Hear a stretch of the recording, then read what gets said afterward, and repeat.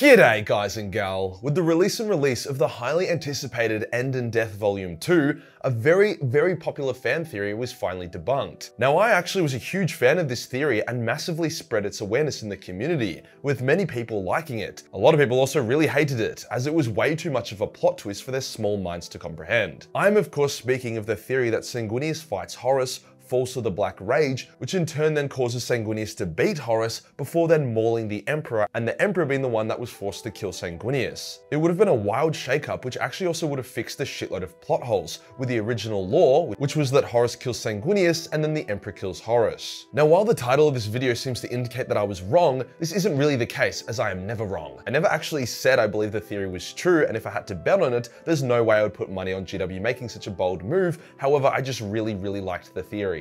Today I'll be going over the theory in detail, why despite it now being proved wrong it was a great theory, and what actually happened in the lore. I would say this is spoilers for the End and Death Volume 2, but like, Horus killing Sanguinius has been established lore for decades now, so get the fuck over it. None of you guys even know how to read anyways. Let's get into it.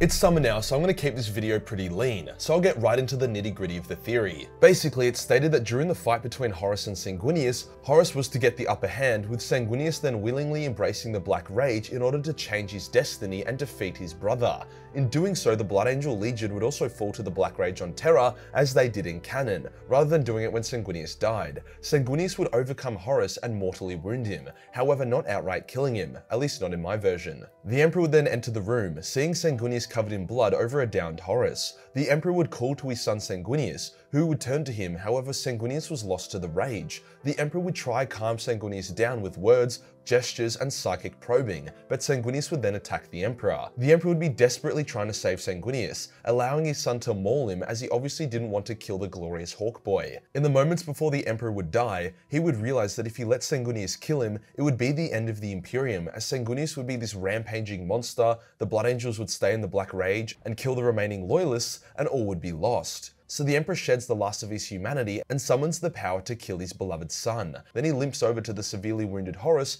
and in order to stop Chaos from seeing what occurred here, he would annihilate Horus's soul, as if Chaos knew that the Emperor killed Sanguinius, it could also use that knowledge to break the Imperium.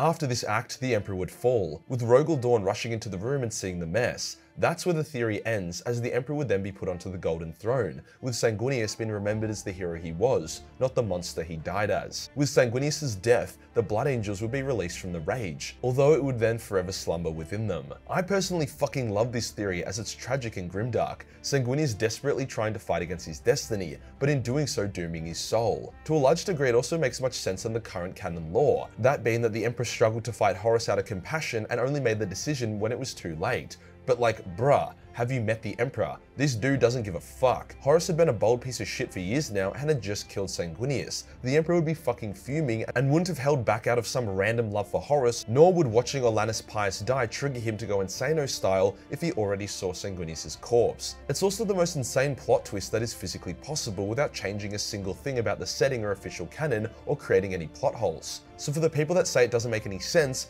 your mum doesn't make any sense, bitch. But alas, that didn't happen. Here is what actually did. Sanguinius, after fighting non-stop for weeks, killing Kabunda, Angron, and a shitload of traitors, confronts a fresh, completely unscathed Horus. At first, Horus powers down to his normal Primarch power level, instead of his Mega Chaos power, partially out of pride, but mostly because he still wants Sanguinius to join him. Funnily enough, Horus actually wants the Emperor, Valdor, Rogel, Sanguinius, and all of them to join him. As he said in the past, he actually despises the traitor Primarchs and wishes that instead he got people like Guilliman and the Lion to join him, not Angron or Conrad Curse. So he believes that he can turn Sanguinius, but obviously that ship has long sailed. However, it does give us a cool little insight to how delusional Horus is at this point. In their initial battle, Sanguinius has the upper hand as he flies around and dives in at lightning speed to chip away at Horus's health bar. Eventually, Horus is cut down and falls to his knees, at which point Sanguinius then goes for a no hesitation decapitation strike. However, Horus has reached his limit and activates Turbo Cumlord Chaos mode, catching Sanguinius' sword. At this point, the fight is one-sided despite Sanguinius giving a good showing. Horus is like a god at this point and beats Sanguinius down. He then begins beating Sanguinius like a dog with Worldbreaker. Sanguinius tries to say his final words, but his lungs are smashed and full of blood, so he begins choking. Horus keeps beating him, which causes half of Sanguinius' face to hang off like a mask. Horus then picks up Sanguinius and snaps his neck and back, killing the Hawk Boy in the most brutal fashion possible. It's a very mean-spirited, no honor or dignity death, which I actually like, as too often our Imperial heroes go out in style, but with Sangi it was this hardcore ruthless death. To add insult to the injury, demons then come out of the shadows to string up Sanguinius' broken corpse as Horus then waits for his father. But that's the scene, but a few other things happen which indicate that GW is going to do some subtle retcons to fix the plot holes. For example, it's revealed that the Emperor is on the brink of becoming a new Chaos God to kill Horus, but is talked out of it and releases the power, dispelling his compassion in the process. So it's likely that the Emperor will fight Horus with supreme prejudice from the beginning, but it's only when he embraces this dark power will he gain the strength to kill Horus, creating a situation where the Emperor low-key becomes a Chaos God but must overcome it. Maybe the fact that he is currently a shriveled corpse is from the effort of the Emperor rejecting the power he used to kill Horus, and if his will broke, he could ascend at any second. Or maybe he's been a Chaos God for the last 10,000 years and the Imperium is just a shiny, cleaner version of a Chaos cult. Now that would be spicy.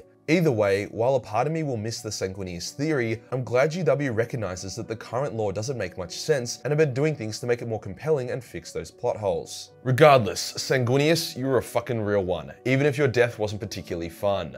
Peace.